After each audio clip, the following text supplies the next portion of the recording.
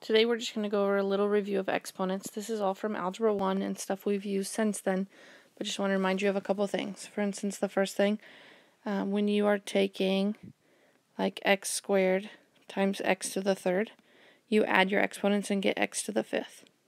But if you're taking like x to the fourth to the second power, okay, so it's not like this first one where they're both written out.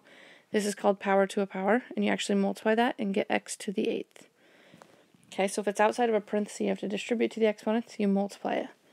Alright, if you have 3x squared to the third, for instance, okay, you have to take that 3 and take it to both things in there. So this would be 3 to the third, x to the sixth.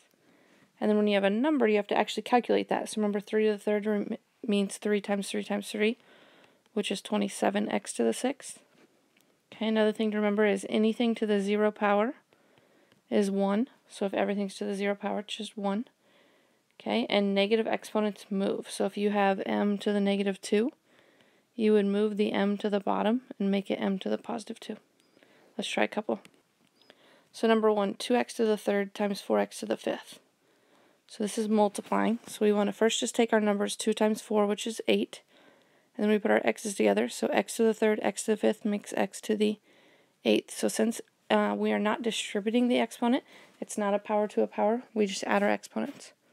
Okay, number 2, you have the quantity 2x to the third y over 3xy to the fifth, but all of that is to the 0 power. So since it's all to the 0 power, anything to the 0 power is just 1. Number 3, we have 3x squared to the negative 3. So the first thing we want to do is we want to distribute that negative 3 as the exponent. So we would get 3 to the negative 3, x to the, and then we're going to multiply that, so negative 6. Anything with a negative exponent has to move, so we're going to make this a fraction. So that 3 needs to go to the bottom, it becomes 3 to the positive 3. The x goes to the bottom, becomes x to the positive 6. Since there wasn't anything left on top, we're just going to put a 1 up there. Okay, and then remember, when you have a number to an exponent, you have to actually calculate that. So 3 to the third, 3 times 3 times 3 is 27. So my answer would be 1 over 27 x to the sixth. Okay. Number 4, the quantity negative 2x to the fourth, all of that to the third power. So we're going to distribute that third power. This is power to a power. So it's negative 2 to the third, x to the 12th. Okay, and then you actually have to take negative 2 to the third, which is negative 2 times negative 2 times negative 2, which gives you negative 8 x to the 12th. Because a negative times a negative is a positive, and then a positive times a negative makes it go back negative. Alright, and then the last two we want to try. 4x squared to the third power. Okay, distribute that third power. So it becomes 4 to the third, x to the multiply, so 6th.